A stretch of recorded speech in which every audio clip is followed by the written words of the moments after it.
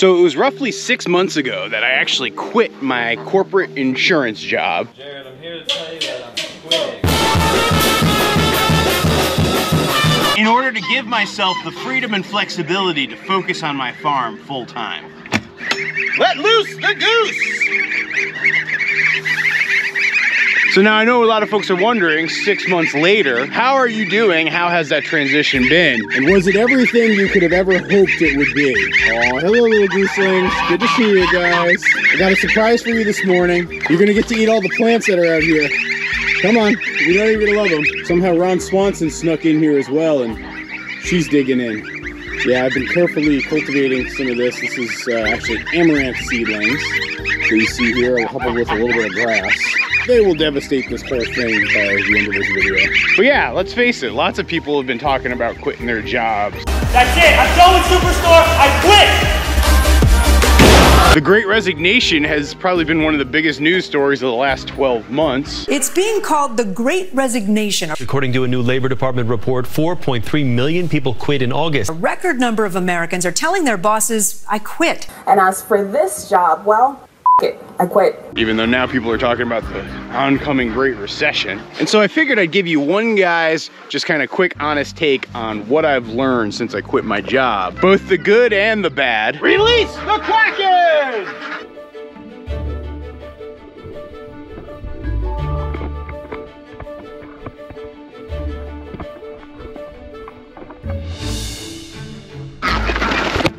That is such a great way to start your day. Come on, dogs, let's go check on the cattle. Toby loves checking on the cattle.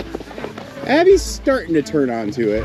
Still not 100% there. Let's also check on the chickens while we're out here. Good morning, my little egg producers. How are you all? Good to see everybody.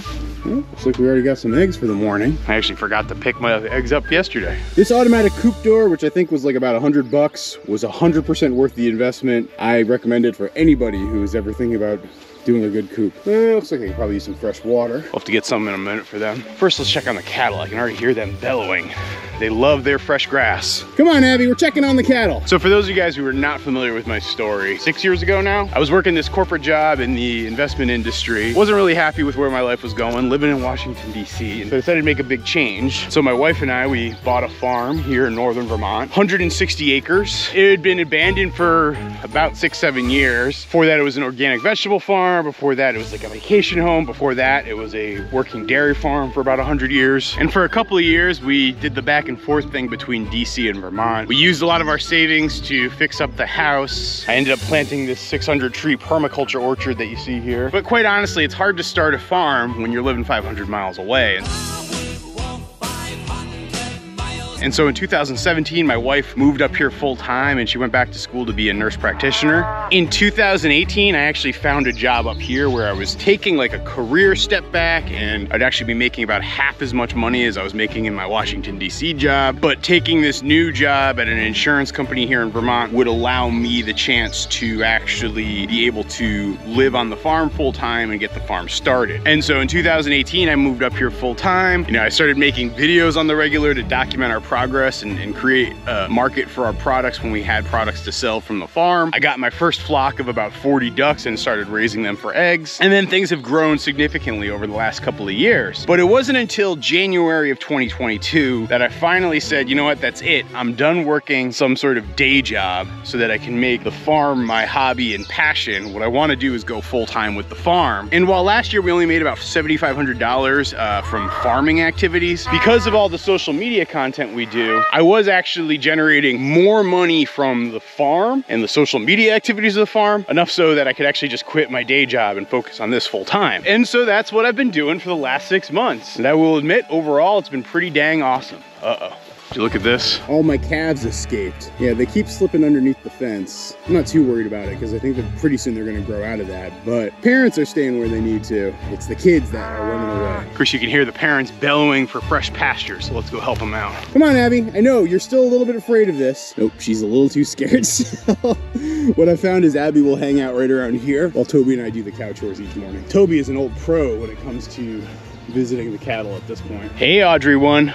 Hey, Kurt Cobain. They've been doing good with eating this grass down, but they haven't decimated it. This is what the untouched grass looks like. This is a day of grazing. Let's disconnect our fence. So yeah, the calves can duck underneath that line, like right there. And so they get like a little pre-jump on the food compared to their parents. How's it going, Ariel? You good? You're looking nice there, Annabelle. For those that have been concerned, our happy cowmobile is holding up pretty well. I was in a little bit of a rush yesterday and I didn't get enough time to set up my next day's grazing, but it's okay, it only takes me about 5 minutes. You know, one of the biggest myths I would tell myself when I was working my day job, plus the farm job, plus doing everything else, was that I would have all this time in the world and I wouldn't be in such a dang rush. But one thing I have found is that that is a myth. My to-do list has never stopped expanding, and I always do feel like there's more stuff I should be doing. Not that that's a bad thing. I think it's just I'm a very ambitious person who has a lot of goals and things he wants to accomplish. And so because of that, I'm always adding things to my to-do list. Isn't that right, Kurt? Audrey, I heard you yelling. Did you look at how they're like all lined up at like the starting line here? And by the way, that's not to say that I haven't figured out a way to slow down and stop and smell the roses a little bit, because quite honestly, the best part about quitting my day job has been having the ability to do just that. I don't think I'm nearly as productive as I was, say, 12 months ago, when I effectively had 3 different jobs. All right, cows, come on. Fresh pasture. Come and get it.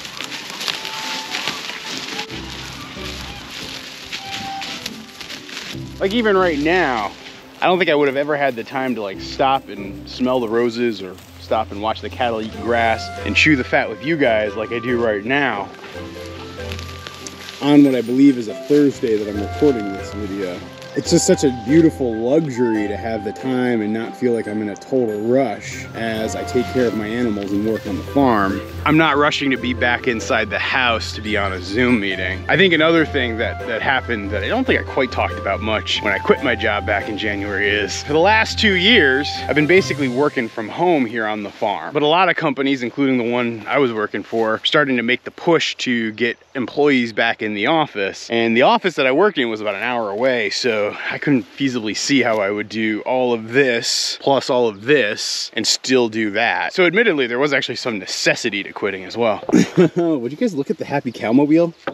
Look how much fur is coming up from the highlands on these brushes. I think this is working out well. You know, a couple of folks have actually said, why don't you put the brushes up higher? Or why do you have them tilted at weird angles? The reason is I actually do it to avoid tipping. So if I had a brush up here, number one, they'd put more force on this and potentially break it. But then number two, particularly if like I'm downhill like this, if I've got a cow pushing hard from right here, I could easily see them tipping it from up here. When it's down low like this, they're not gonna tip it. That's where my strength, my stability, you know, it's completely locked in place with these 2x12s. I've got multiple bracing in place here. That helps me a lot. Look inside the mineral feeder.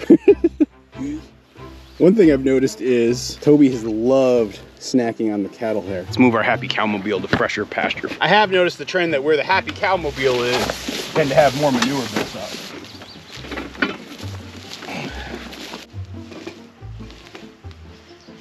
Go. It's not too hard to move. I can come in with the ATV and move it when I gotta move it further. I know one question a lot of folks have for me when I talk about leaving my job just to focus on the full time has been, how have I made the money side of things work? And well, honestly, that's been fine. Nothing too crazy to report on that front, to be quite truthful. My wife and I, we are pretty financially conservative folks to begin with. We have no debt, we have no children, we live in the middle of nowhere, so honestly, life is just not that expensive for us. And we're not like saddled with mortgage payments or that sort of thing. And like I said, the social media stuff actually does help me earn a pretty decent living just in and of itself. I mean, we've had to be thoughtful in how we manage our expenses and the things we do and don't do. But overall, because we essentially had a business already up and running with a lot of the things we do with the farm and social media content, it wasn't like we had the ramp up time that some folks have when they start a new business. I was able to earn a living from day one of being unemployed. Or I guess I should say self-employed. And that self-employment has given me the chance to focus on other things as well. You know, I had the dream of starting a beef jerky company, which unfortunately I've had to put on hold because I've hit all sorts of snags from a processing standpoint. I have pushed ahead with my soap making company, and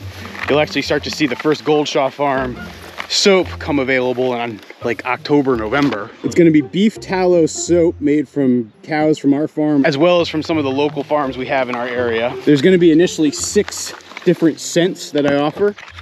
There's gonna be the Toby, the Abby, the Pablo, the Lil, the Ginny, and the Molly. Each one's gonna have a different scent that I guess I'll say matches the scent and personality of each of those animals. I've been testing and making batches and all sorts of stuff like that, and I think it's gonna work out pretty well. There we go. So we have a grazing paddock for tomorrow now too. See, it's one of those things where I can get ahead of the game now because I wasn't rushing in.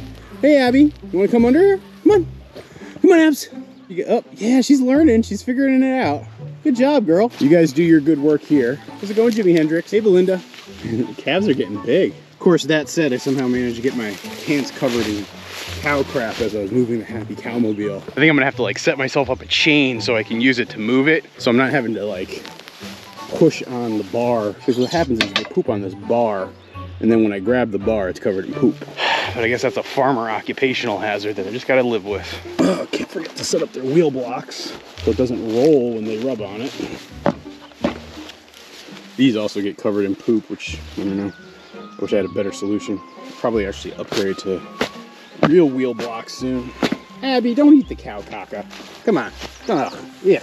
You lick my face with that mouth? Alongside the soap, I've also actually completed writing a book. No information yet available on the publishing plans, but a children's book about my livestock guardian dog, Toby, in his first few months here as a puppy, and the battles that he does with coyotes and skunks and raccoons and bobcats. That will be available eventually, and not having to work my day job really allowed me to focus in and finish that book off, which had been lingering for close to 2 years. All right, now Abby, this is back on, so you gotta be careful.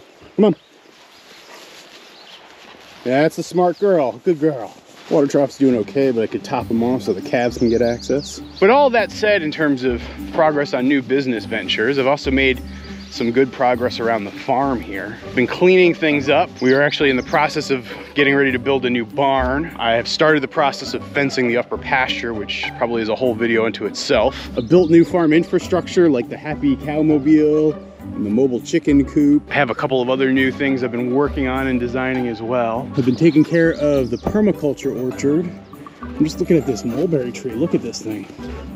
I think it's about high time that I pull off the tree tube and let this one go natural. That one there, this one here, and this one here. This tree's been growing here since, gosh, 2017, I guess. And I think it's finally due to go free. Unfortunately, because it's been growing on this tree for so long, there's no salvaging the tree tube. I just have to cut it right off. Just want to be careful I don't cut the tree itself and injure it while I'm liberating it. What do you think, Abby? I think we're gonna get some mulberries this year. There we go. Got a little bit of a lean to it. There's a bee's nest that tried to form in here at some point, or wasp nest actually. It feels like a paper wasp. I think I actually might want to put the stake back in and let it try to grow up a little straighter. It's been very selectively grown to grow up. You know, mulberries can grow out very quickly, but by forcing the growth upward over the last couple of years with that tree tube, I'm gonna have a nice high mulberry tree versus a mulberry shrub. If I look closely, I believe those are gonna start to turn into mulberries themselves, and so if I can beat the birds to them, I'll be able to pick my own mulberries out here. And yeah, we got our first free mulberry tree out here. What do you think, Abby? Pretty cool, huh? I swear it's so rewarding to me to see these trees growing up and growing out the way they have been. This was really my first project here on the farm. They've gone slow. It's been slow growth. I've been using the Mark Shepard stun method, which stands for strategic total utter neglect. It's where you kind of carefully plan out a mixture of tree crops. You let the tree crops get into the ground, let them do their thing. The ones that fail, fail. The ones that thrive, you double down on and grow on. And I mean, if you can look out here, right? Some of them have done exactly that. Got this amazing mulberry tree that's almost, I don't know, 13, 14 feet tall. And you got this nice little apple tree that's slowly developing. You got this black locust that's doing okay. Completely dead mulberry tree, which I should probably replace with something else. Probably what I'll end up doing is taking the cuttings from that mulberry tree, putting them over here and having new seed stock.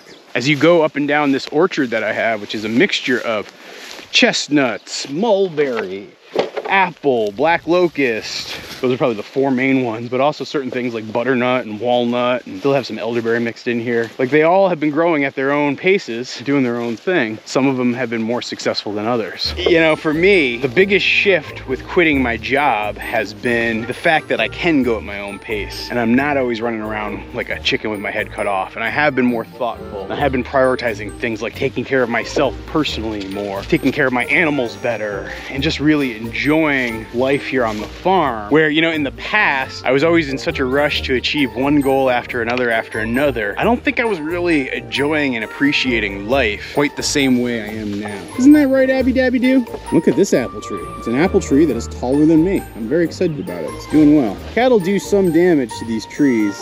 Try to do my best to keep them away. But when those little calves escape, that's where the problems start to happen. But all in all, you know, it's okay. I'm not too worried about it. You know, the goal of this orchard isn't for it to be this thriving commercial enterprise. It's to have essentially a food forest that supports a whole wide variety of life, whether it's supporting me or my wife, whether it's supporting our livestock, whether it's supporting the wildlife, even if it's just supporting the soil. Like, having that diversity that we have out there, as well as kind of what's sprung up, that's the ultimate goal. I know, Toby Dog. The grass still hasn't quite grown in where the flooding happens. Gotta come up with a new solution for out here. Hey, Pablo Barn Cat, are you checking on the bees? By the way, guys, limited time, you can still get your Pablo Barn Cat t-shirts. They are available.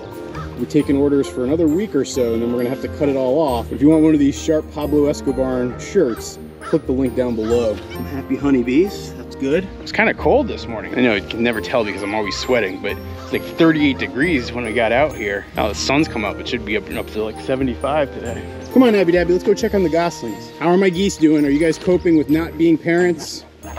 I'm sorry I had to break up the party. It was just necessary. Would you look at Abby? Toby never went swimming. He never goes swimming.